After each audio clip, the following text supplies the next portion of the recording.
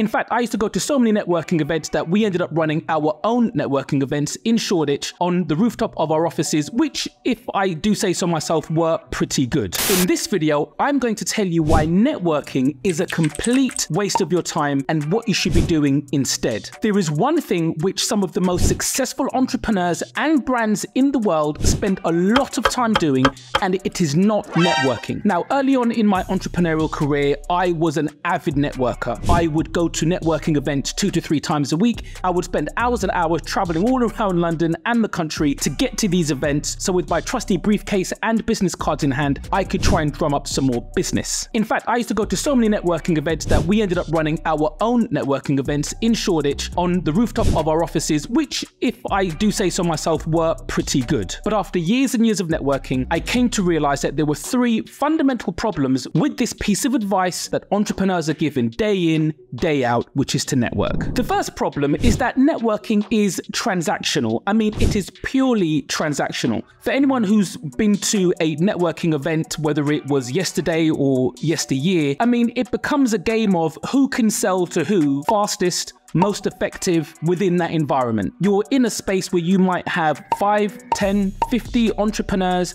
who are all seemingly trying to do the same thing. People are there as CEOs doing founder-led sales, or you might be the salesperson or business development person in your organization, and you are tasked with going to a number of networking events so that you could lead generate and hopefully turn those leads into business. The problem with all of that, though, is that everyone at the networking event is trying to do the same thing. So it becomes the salesman trying to sell to salesman, CEO trying to sell to CEO, and really that doesn't work. Now, there might be the odd occasion where you as the salesperson may require a product or service from someone else, or you might know someone who does. Similarly, if you are the chief exec, then you are probably looking for products and services that can help your business. But really, do you want to be sold to over cheese and wine within a 5-minute segment in a networking event? Probably not. So this roundabout of networking that usually happens can be quite exhausting, and it really isn't sustainable for most business owners. So what do you do instead? Now, a level up from networking, and for those who do go to these types of events, they will say that we're not networking, we are relationship building, which suggests that it's non-transactional and that the value in that interaction is the relationship. But in developing that relationship, and I've done it as well, you might go to one of these events and the idea is that you will do something for someone, so when they are in need of the product or service that you have to offer,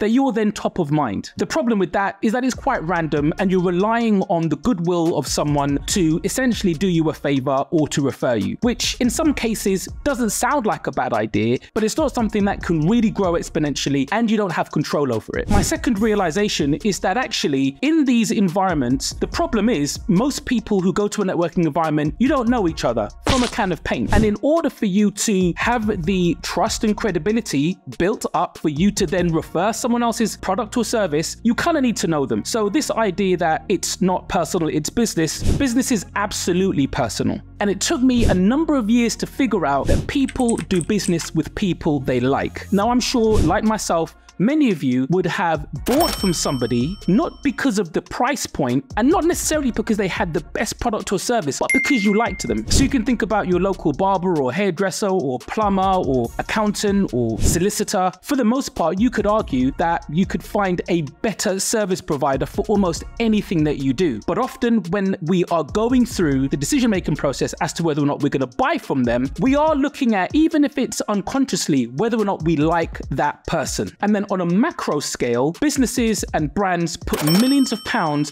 into trying to make their brands more likable by attaching influencers to their brands so that you like them more. You don't necessarily like the brand more, but you like them because they're attached to somebody or something that you really love. I remember being part of a pitch session with a colleague of mine when we were doing some work with WPP, who are one of the biggest advertising agencies in the world, actually biggest advertising groups in the world. And when they were giving feedback to the businesses that were pitching, they said one of the things that they consider when they are about to award a contract is whether or not they are going to have a good working relationship with that agency or with that freelancer, because they knew that they were entering into a relationship. So if you had gotten to that point, chances are you have the skills and capabilities and experience to deliver on the proposal. The question then becomes, is the client going to have a good experience with you? Do they think that you're going to listen? Do they think that you will be able to take feedback well? And essentially, throughout that working relationship, could be a few weeks, could be a few years, are they going to have a great experience? And all of that is down to personalities and whether or not they think they'll like you. So I think you get the concept here that networking can be quite transactional and so therefore feels a little bit artificial. No.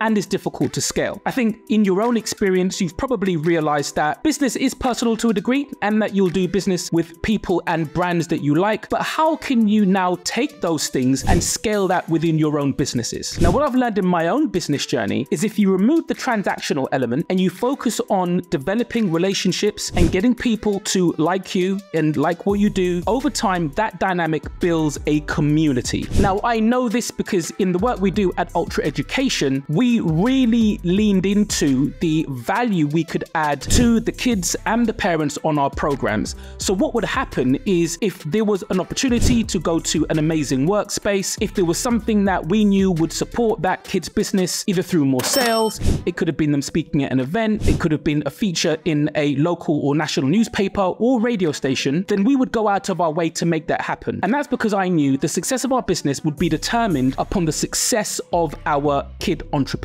So commercially, I knew that if I could make these kids really successful as entrepreneurs, that it would shine a light on us as an organization. But from their point of view, we were just adding value. And did we want them to win? Absolutely. Did we know that in the round we would win too? True. Absolutely. Did the parents and did the kids know that them doing well would shine a light on what Ultra was doing? Yes, they did. But we both knew, being in a reciprocal ecosystem where if we won, they won, that would benefit everybody. Now, if you repeat that a number of times, and we repeated it scores of times, and if you keep repeating that until it's been done hundreds of times, what we discovered was we had a community on our hands. We have a WhatsApp group with hundreds of parents who would share stories of their young entrepreneurs' achievements, and we would let them know about programs and things that we've got coming up. And a few years back, as we would add new parents to the WhatsApp group, we had existing parents saying things like, "Welcome to the Ultra family," which wasn't a term that we had come up with. And in a recent focus group with our parents, we'd asked them, why did they do that? And why do they regard themselves as part of an Ultra family? And they said, because the value exchange doesn't feel transactional, and that we look out for their kids as much as they look out for their kids. If you pull that out into any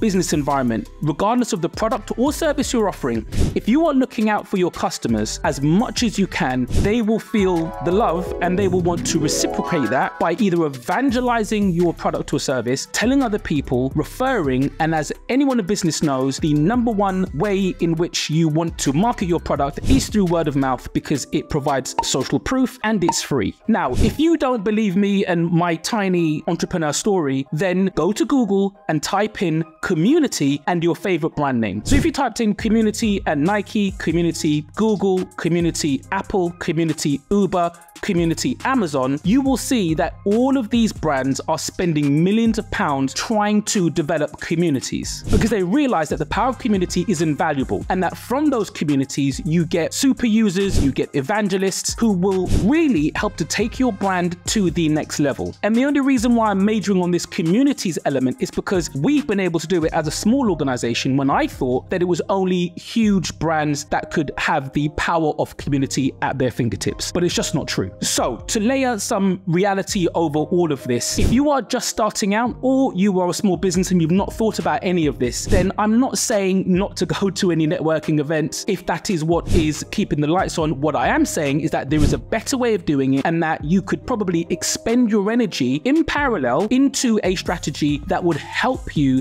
to get a better return for your time input over the course of your business's growth. So what will happen is you will transact in order to keep the lights on. You do that to create enough surplus or profit so that you can add additional value back to your customers or clients. You rinse and repeat that value add back to your audience. And if you keep doing that, organically you will create a community. And just like we have, maybe one day your customers and clients will refer to you as their family, which really means that they love whatever it is they're receiving from you, and they'll share that love with their family and friends and their networks. Now, I wish I was smart enough to have deliberately planned this strategy out for the last 8 years. I wasn't. It almost happened by accident. The only thing that I focused on was how can we add as much value to the people that we are working with as possible, and I monitored the effect of that value and became fascinated by how the market reacted so that we could become more intentional about doing more of it. So hopefully this video will save you the 8 years that it took me to learn this strategy, going from networking to communities, and will have given you some actionable strategies that you can use today to get the same effect. But have you been able to build a community in your businesses, or are you part of a business community that you really love? Do let me know in the comments below, and I'll catch you on the next video. Ultra and out.